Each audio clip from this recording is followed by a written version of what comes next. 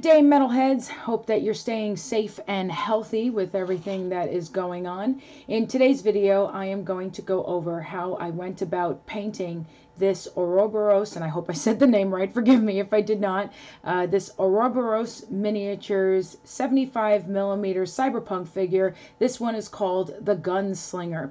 This one is a model that was one of the extra choices that was a $40 add-on when the Studio X Kickstarter was going on.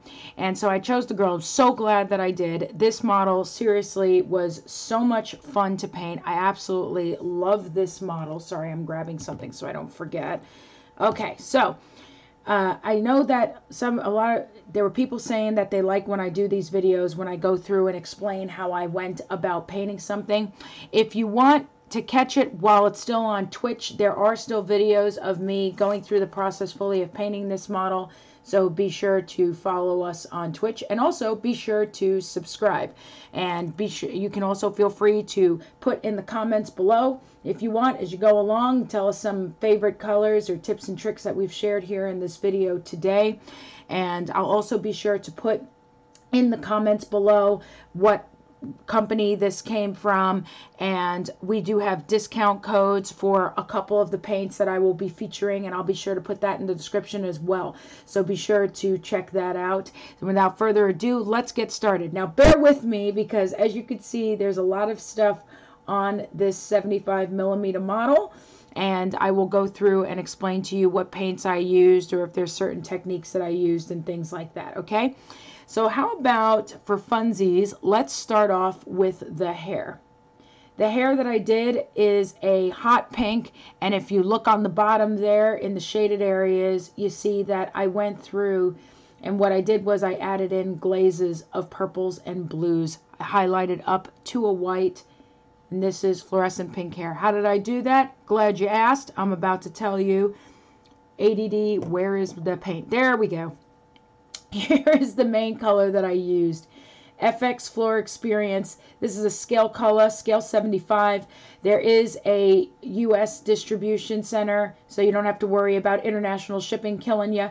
And that's scale75usa.com is where you can get scale 75. And they have other companies in there too. Like, you can also get the Chimera paints from there, and you can also get Farrah Miniatures and other companies from there as well. So just in general, be sure to check out the site. But either way, here is the main color that was used for the fluorescent pink for the hair, FX Floor Experience. And then colors that were used for the shading of it, there is some hexed lichen by Game Air that was used in some of the lining of the hair. Okay, so there was some of that, and there was some dark blue that was done. It was the Imperial Blue, I believe, from Game Air, which I couldn't grab right away, so I don't have that in front of me, but just to give you a basic idea. But there was dark purples, dark blues that were used. An example of a color that you could use is Pro-Acryl and Transparent Blue, and you could probably mix that in with the Hexed Lichen to add another shade color if you want ideas on other ways to shade hot pink hair. But yeah, it was highlighted up to a white. I used Reaper, I believe a Reaper Master Series white, if I'm not mistaken, so you can feel free to do that. I used a fine detail brush and went in short deliberate strokes to get that hair highlight look going. And that's how I did the hair. The guns and the gun holsters. That's a little simpler. I started off doing, the main color I used is Turbodork in 6-shooter. This is a dark blue-gray steel color. And I will be sure to put in the description box below, there is a discount code that we have through Turbodork where you get 20% off your first order. But this is what was mainly used for the guns and for the holsters here on the sides. Okay, I did add a little bit of hexed lichen to the color in some areas, and it added a nice touch of dimension to that metallic color. And then to highlight, I used Game Air in Chrome. This is like seriously one of the colors that you totally need in your life. And I edge highlighted when I did the Chrome, just so that you're aware. And I did that on the guns and on the holster. Okay, so let me put that aside so I don't forget. Now, let's talk about the metallics that are done on the arms, the shoulders, the back, and the visor. Okay, and on the sides there, because she's more like an android, you know, kind of deal going on. And those are also done in Turbodork colors. You see that there's some orange and some yellow, okay, and it's in the front on her chest too, or you see on the shirt. So the colors used was Turbodork in Multipass and Turbodork in Gold Rush. Now Gold Rush, looking back, I probably should have used a different gold, still Turbodork, but a different gold. And the reason why I say this is because this one has bigger metal flake in it, but by the time I made the decision that I should have went with something else, I already went a bit far in. But it is still a really nice bright gold, and it was a great color to go with the orange. I just would have picked one of the other Turbodork golds that had a smaller metallic flake, so that way I didn't have to do as many coats as I had to do, because Multipass I had to do less coats than with the gold in order to keep doing full coverage because of the larger metallic flake. But even so, a bright gold will go nice. So if you don't have Turbodork and you want to use something different, that is completely and utterly fine. So that's how I got the shoulders done and everything else. You see in the back there, okay, that is Multipass in orange. On the sides is the gold with the Gold Rush. The circular parts there are done in Multipass. Now let's talk about what I did for shading. For shading, I did a few things, actually. I kept going back and forth, doing different things, and I did some transparent blue, and then I also used for shading, like you see here on the bottom of the arms and stuff, I not only did some of this Green Stuff World Intensity ink in the verdigris green, sorry, I read that wrong, my apologies. But I also used a lot of the Vallejo Model Wash in dark green, because that dark green ended up being a really nice contrast to that orange and to the gold, without sitting there and having to do 5 or 6 different color washes and stuff like that. So that actually worked out really good, and I really love this wash anyway. I use it for basing, I use it for all kinds of stuff, and it's really great. Again, with the highlighting, I did take Model Air in Chrome, and I did mix it in with the Turbodork colors in order to do a highlight. So you should be able to notice, for example, on this shoulder, and I'm sorry if it's not that clear on the camera, I'm using one of my stream cameras for this, it should show you a bit of a silver mixed with the orange, and it actually blended in really, really well. And I did the Model Air in Chrome for some of the edge highlighting as well, and that really worked out really well. And you could see here all the shading here on the bottom, and I glazed that in gradually, and it kept getting a heavier look to it, and I really like how that came out. I'm very happy with how these metallics came out. If you hear a sudden noise, that's the fan with the computer. I'm going to tell you about the jeans really quick. Some people were like, oh my god, how did you do that? The jeans were so hard. Actually, the jeans were not hard at all, and you're going to be really excited when I tell you about this. The main color that I used for the jeans, GW Technical, Citadel Technical, in Night Haunt Gloom. Remember with the Night Haunts, when they came out with these colors, they came out with this, and what was it called? The green was Hex Wraith or something like that. I have that one too, but I just don't remember the name off the top of my head. I'm bad with names with some of these. But this is the main color that I used for the denim. You see how it has that grayish blue, kind of like denim would anyway? So I painted them up as if they were skinny jeans. See that? So that's the main color that I used throughout the whole thing.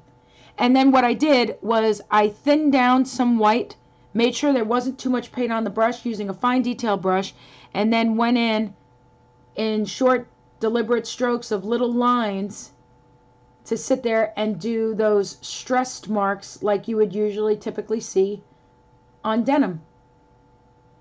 And that's how I did the jeans. And when I went in to do the shading, let me tell you about the shading. When I did the shading, I did a mix of, I believe it was Hexed Lichen by Game Air and Night Haunt Gloom in order to do the shading. So you see how it's a little darker, like in between the legs and stuff like that? I glazed that in. I thinned it down to a glaze and kept going over it. Took a little while. That was the part that took the longest. I also made sure to do some Hexed Lichen, a mix of the Hexed Lichen and Night Haunt Gloom, where there was more Hexed Lichen than Night Haunt Gloom, and then went in and did the shading, lined the shading underneath those creases in the jeans, so that way they stood out more. and then I put a little more white in some of those creased areas to stand out more, and that's how I did the jeans. The jacket and the boots. The jacket and the boots are actually a lot simpler than it looked, and I didn't expect it to end up being so simple, but it did.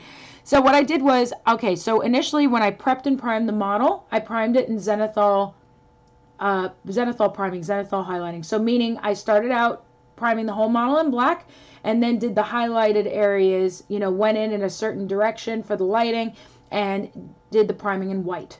Okay, and when I did that, I went over and I did the Green Stuff World Intensity ink in Verdi Green all over. I did it all over. And it ended up giving this effect mostly. So I hardly had to do anything, right? And then what I did, though, to go over the shading, to go over it and do some shading, was I basically did a mix of some Citadel and Nuln Oil. Don't get excited. They don't come in these big bottles. I just buy them in bulk and put them in big bottles. And Hexed Lichen, so that it all ties in with the other colors, because there was Hexed Lichen used as a shade in the jeans. Hexed Lichen that was used on the shirt, which I'm going to go over that in a second. And that's what I did. And so when I went in to do some further highlighting on this, what I did was I did a mix of a light yellow, which, where the hell is that light yellow that I used? I believe it was this one. This is from Midnight Heroes, the Super Chibi acrylics. I used some of this light yellow, and I mixed it with some of the Verdi Green and a little bit of white, like Reaper Master Series white, and then I lightly went over, and that's how you see on those creases that there's higher highlighting going on. And I did a little bit more on the tops here in certain areas. I didn't go too crazy because I just felt like it would end up looking weird if I did. And then, you know, like I said, shaded down using some Nuln Oil and Hexed Lichen. And that's how I did the jacket, and that's also how I did the boots. And that's how you see if I did that. Okay? Now, the asphalt, I ended up doing this in asphalt because the base, because a lot of cyberpunk scenes have it where they're located in a city or industrial, and there's always roads and asphalt and buildings and what have you, right? So this is the direction I ended up going with the base, and I wanted to keep it simple also to not take away from the model itself, okay? And the main three colors that I used, which if you don't have this triad, you really need to, and it's by Secret Weapon Miniatures. I need my hand so I can put these out and show these to you. And this is from Secret Weapon Miniatures, Secret Weapon, and this is where you get like the washes, but they also have weathering paints that are amazing. And so I use the rubber triad. So this is Tire Black, which is great for so many different uses, rubber, and rubber highlight. So what I like about these is that there's not only a gray in there, but there's also some blue in there, and it just really makes the colors stand out really, really nice. So this is mainly the colors that we used. And then when I shaded down on these and did washes and everything, there's some Nuln Oil in there. There's some Pro Acryl and transparent black. I also used Pro Acryl and transparent brown, which I could have sworn I had in front of me, but I think I put it away. But I did that because underneath the asphalt, there's some earth. So you can't really see it that well. If you see it close up in person, you'll see it. But I did that, just glazed it in some, just so that you could see it's just a touch, not a crazy amount. And that's what I put in there. When I highlighted up even higher and did the dry brushing around the stone, I used this old GW foundation color, which I think, I could be wrong, I don't remember the name of this. Maybe this was Astronomicon Gray or something like that, but it's a very light blue-gray, and that's what I used for when I did the final highlighting all around on the ground there, on the asphalt. Do you see that? Okay. So with the edges, now the edges of the base, just so that you're aware, there's a certain process that I always do, and it's because it's really durable and it really holds up, and that is Badger Stynylrez Black Primer, and I'll make sure to put the discount code that we have in the description box below as well, so that you can take advantage of getting these awesome Stynylrez primers. They're great. They're like, seriously, my favorite primers. And I mix it with some Vallejo. There's Vallejo matte varnish in here. I had a bunch of bottles. I put it in a larger bottle, but that's what this is Vallejo matte varnish. And then I painted all around the edges of the base. Now, I do about, I want to say 2 to 3 coats usually does it for all around the base. Okay, and I signed the bottom and everything, and that's how it pretty much comes out around the bases. All right, so let me think. I covered that. Okay, the straps that are on her legs here are the same colors that I used for the asphalt minus the brown. So there, the secret weapon rubber triad was used. I did add a little bit of white into the rubber highlight in order to edge highlight at the top. Okay, and I did the same thing with the belt. And the metal was done with some GW, the Citadel and Lead Belcher. Oh, that's also what was done for the silver in the arms too. There's like a little line of silver on the arms. That was done with Lead Belcher and also some chrome. But that's what I did for the buckles on the belts and highlighted in chrome. But also the rubber triad was used for the belt as well with an edge highlight on the top. Okay. Let me think if I'm missing anything. Okay, the shirt. So the shirt was inspired by a cyberpunk photo that I saw when I was referencing Google Images. And the shirt in the photo was actually done with like a teal. But instead, because I already used sort of like a blue-green or whatever on the jacket, I decided to go with doing the model air and the game air rather in hexed lichen for the main color of the shirt. And then I did little squiggles to give it like an 80s-ish kind of design on the shirt. And I did that with a fine detail brush using the following bright colors. I used, let me grab that for you. This is GW Citadel and Temple Guard Blue, which I transferred to a dropper bottle. I also used P3 in Necrotite Green for a bright neonish kind of green. This is the Super Chibi acrylics. I know it's seen better days. It got airbrushed on. This is in the color Orchid. This is from Midnight Heroes. I used this yellow, which is called Empress, which is also a Midnight Heroes, the Chibi acrylics. This is made by, wait, what's the name of the company that mainly does this? C-Pop. I think it's like Coldcraft or C-Pop or something that mainly does these paints. But this is the yellow that I used.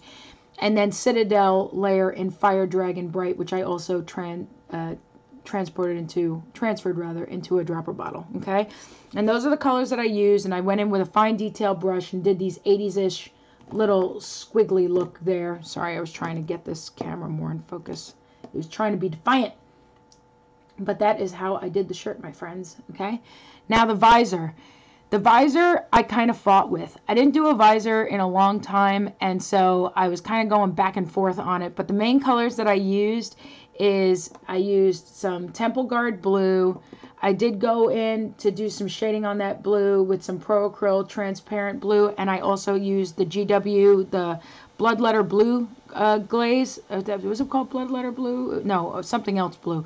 Anyway, I used the blue glaze and with that, and then I also, for the orange, the first orange I used I didn't like. I think it looked like crap. And then I went back over the orange with the Fire Dragon Bright. Went back and forth in between the Temple Guard Blue and the Fire Dragon Bright to blend them up. Highlighted the blue with some white, and that's how I made the visor. And then go over it with some gloss varnish to give some shine.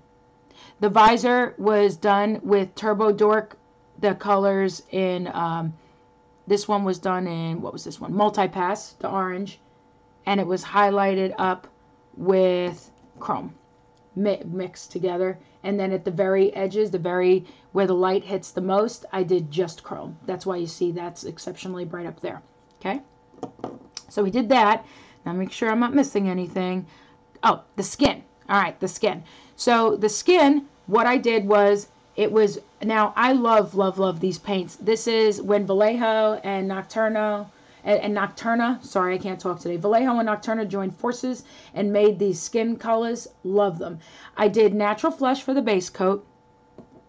Went in and did some shading with a few other colors, okay? I used in the shading, I did use some Vallejo dark green wash or some other similar color wash. I know I used a dark green in there. I love that color though, so it was probably that.